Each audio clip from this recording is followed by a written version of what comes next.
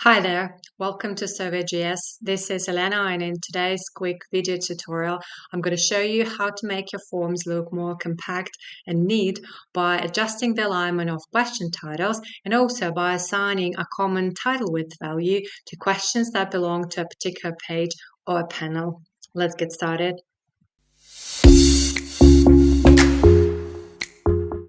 And what we have here is a sample insurance application form. It looks like this. We go to the preview. So it contains several pages. Every page has several sections like policyholder, residential address, mailing address, etc., etc. Most of the questions of the first page, as you can see, are single line inputs. They are already quite well aligned vertically. But because by default our question titles are top aligned, those sections, they occupy way too much space than they should, and we can make our form more compact by simply left aligning the titles. To do that, there are several levels. So say if our page only had one page, if our form only had one page, like this one, where we mostly have single line inputs, then it's a good idea to left align titles of all questions of the survey. To do that, we can go to the Designer tab, then we select Survey Level here. So this is the survey tree that contains IDs of all survey elements, like pages, individual questions, items within questions, panels, everything. So we select survey to switch the property grid, this area, to the survey level and make it display on the settings that belongs to the survey, the entire survey. Now we find question settings category, and within this category there is title, question title alignment. So as you can see, by default it's set to top.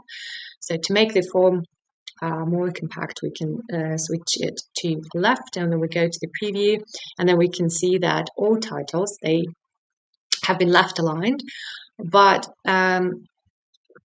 there are questions like this one, for example, where the title is way too long to left align it.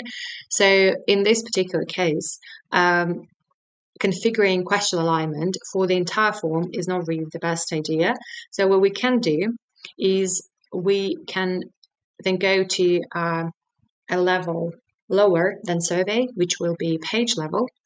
So we select this page, and then property grid automatically starts displaying settings for this particular page. We can again select this page ID from the survey tree, and then we find the same category, and then we can change the title alignment for questions that belong to this particular page only. To do that, we again locate question title alignment property. As you can see, by default it's set to inherit. So what it means that this setting inherits the configuration from the high level. So for page, the high level will be survey. So if it's set to inherit, then whatever we select for this settings on the survey level, then the page would follow this rule. Then we go to the preview. Then we can see that question titles that belong to this particular page, they have been aligned. While if we go, say, to any different page, well, that's interesting. Let me double check. So at the survey level, oh, sorry, we forgot to switch it back. So we switch it back, then we go to the page level, and then we set it to left. This would mean that page level setting will override the settings of the survey, but only for pages where it's configured. So we configure it only for this page. So we go to the preview, and then we can see that it's left aligned here. And then for the rest of the questions, well, this is metrics. That's why it looks like this. But yeah, for the rest of the pages, their question titles are still top aligned. Let's go back. So another level where we can configure question title alignment would be for question titles of a particular panel. So to demonstrate this, I'm going to switch back to inherit, and I'm going to select a panel. So we used to configure it for the page. Now we select a panel. Then we again go to question settings. We select left, go to the preview, and now we can see that question titles for the rest of the question are still top aligned, while question titles within our panel where we configured the settings, question title alignment settings, they are left aligned. So we go back, and the last level of question title configuration will be question title alignment for individual questions. So earlier, when we selected the first page, and then we left align titles of questions in this page, we had this one question that looked like this.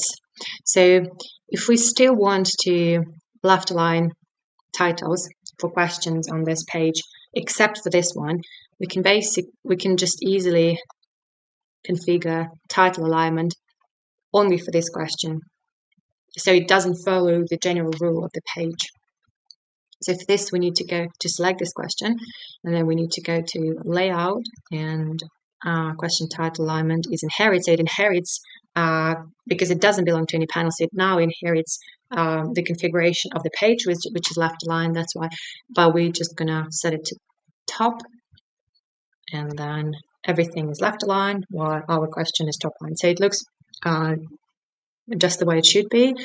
But what does look good is this shifted input fields that are not well aligned to one another, and it looks a little bit messy. So what we can do in this situation is we can set a common width value for questions that belong to a particular panel or for the entire page.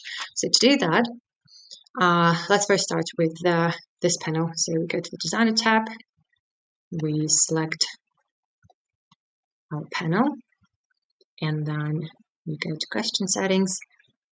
So it's inherit, so it inherits left alignment that is set on the page, which is fine with us. Now we need to find the property called question title width, and let's set it to 100 pixels. And then go to the preview. Okay, we need more space because one title still has 2 rows. Let's put 120. Now we configured the width for titles of a particular panel. Now we can do the same for the entire page. So we're going to select the page. We're going to go to question settings. It's left aligned. Now we're going to put 90 pixels. So it means that question titles of all questions on this page, besides this one's, because it has individual setting that overrides the high level setting of the page. So they all have 90 pixel width, which make them look very neat and nice. That's all for today. Thank you very much for watching. Make sure to subscribe to our channel and to check out our free full feature demo that you can find at SurveyJS.io. Thank you and bye.